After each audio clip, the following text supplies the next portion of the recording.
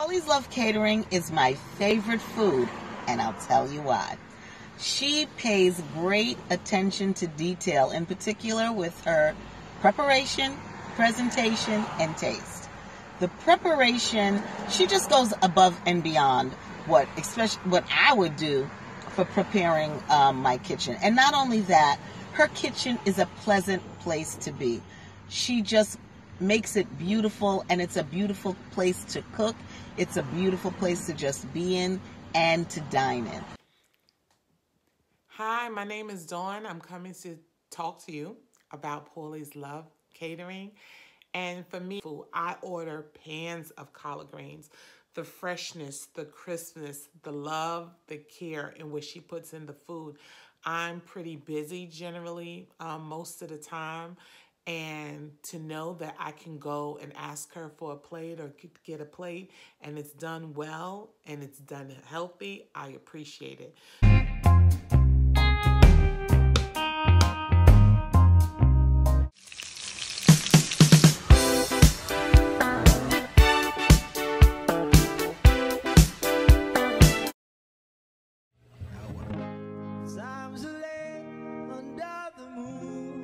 I thank God I'm breathing, and I pray don't take me soon, 'cause I am here for a reason. Sometimes in my tears I drown, but I never let it get me down.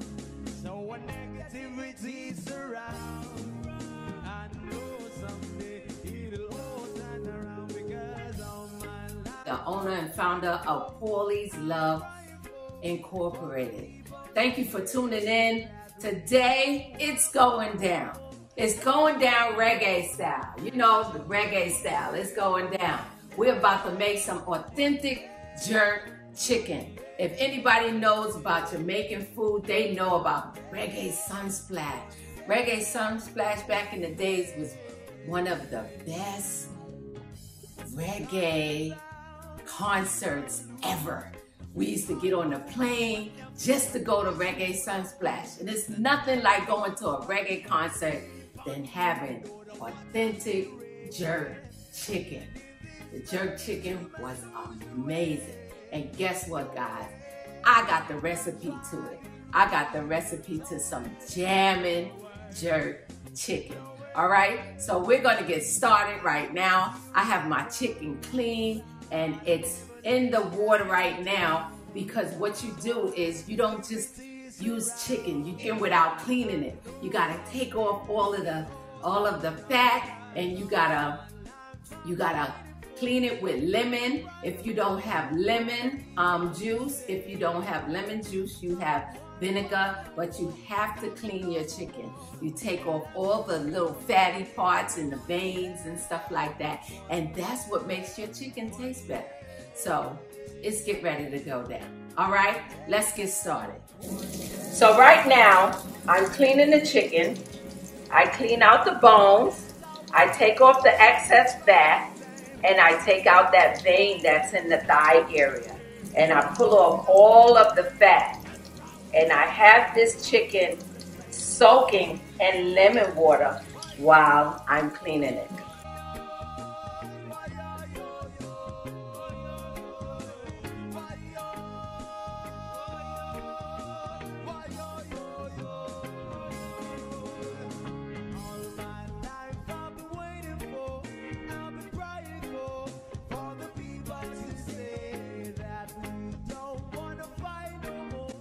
Okay, now we've cleaned this chicken. This chicken is very well cleaned.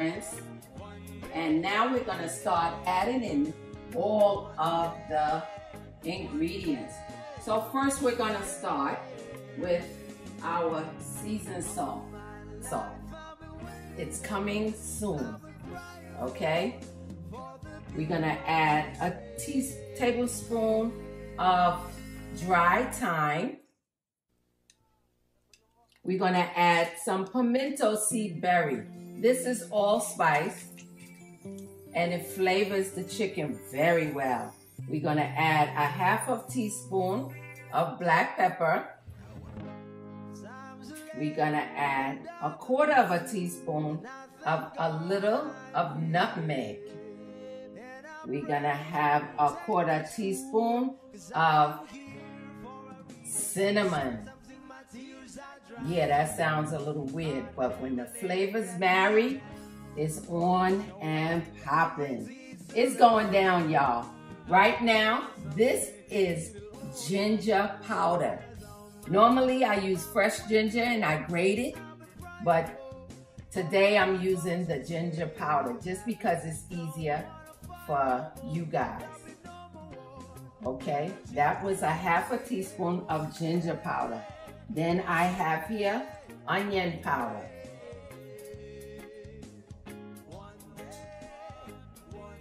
Right? This is onion powder. And then this is very important. Normally I grated the garlic myself, but this is garlic powder, not garlic salt. None of this is garlic salt. It's garlic powder. And that's 1 tablespoon because everybody always want a nice amount of garlic in their food. This is a 1/4 teaspoon of allspice.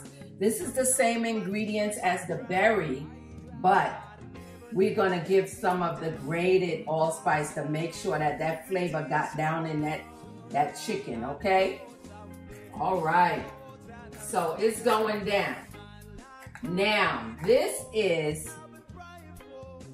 what the Jamaicans call browning. You ever hear them called browning? And they say they see a nice lick of browning, but this is the original browning. This gives the jerk chicken a beautiful brown flavor. When it's cooking, it gives it a brown, nice, savory flavor. And it's made with burnt sugar.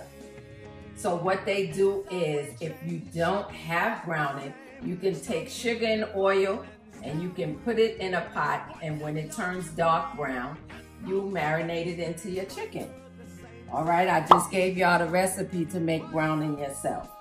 And what this is jerk seasoning.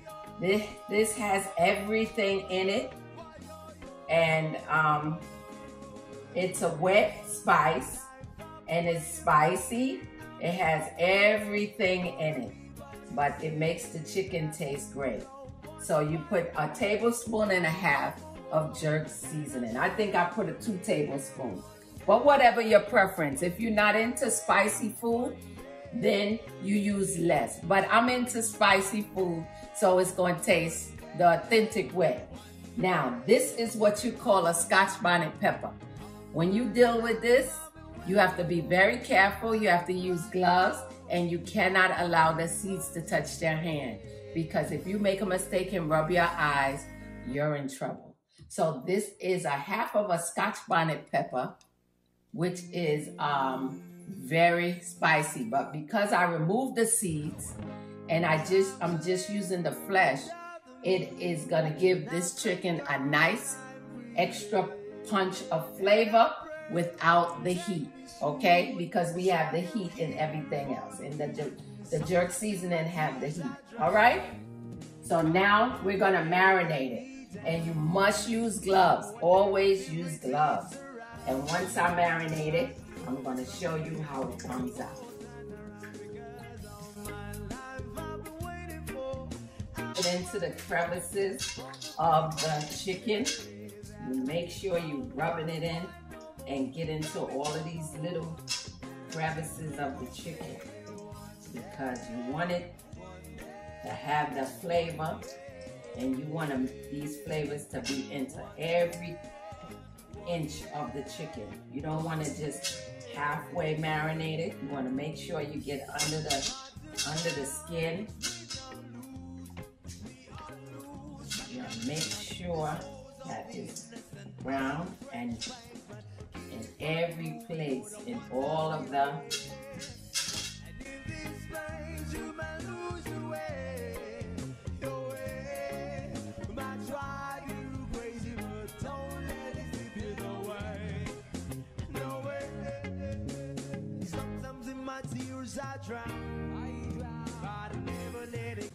Okay, after this chicken has been seasoned, clean seasoned, and marinated for 2 to 4 hours. You place it in the fridge and you marinate it and have it sit, and all the flavors begin to go through the chicken. So once we've done that, now I'm going to lay it in the pan. We don't have a grill right now, so we're gonna do these jerk chicken in the oven. So I have the oven right now preheating. It's heating to 350 degrees. So right now we're gonna lay out this jerk chicken, all right? You place the jerk chicken face down, so you're making sure that your skin is gonna be browned very nicely. So you place it face down.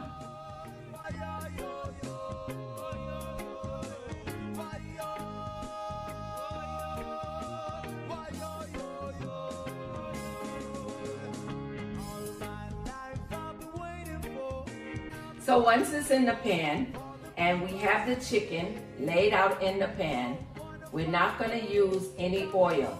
What we're gonna do is, this is Paulie's Love style, okay? What we're gonna do is slice little pieces of cold butter and allow it to bake with this. So this might not be your style, but it's my style, and it comes out amazing, okay? So we're just gonna put that in the pan. This pan will not be covered. This pan will not be covered. What we'll do is gonna be cooked just like that in the pan, okay? All right, so we're gonna give it some time, and once we put it in the oven, we're gonna put it in the oven for 1 hour on 350 degrees, and then 15 minutes on 400 degrees once we're done, okay? Cool. Okay, we're halfway through, guys. Look at this beautiful process. Now we're gonna turn the chicken on the other side.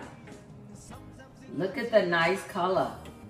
And look at the juice that came right from the chicken. This juice was not, there was no water put into this.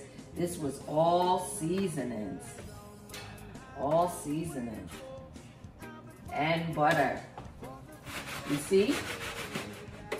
Now, this is gonna go back into the oven for about 30 minutes more. Okay? All right, so now this is the final, and the jerk chicken is ready. The jerk chicken is ready. Look at that. Look at that, guys. Look at that color. Look at that succulence. It looks amazing. All right, so add my Paulie's Love barbecue sauce. It will be for sale soon. But right now, I just make my own batch.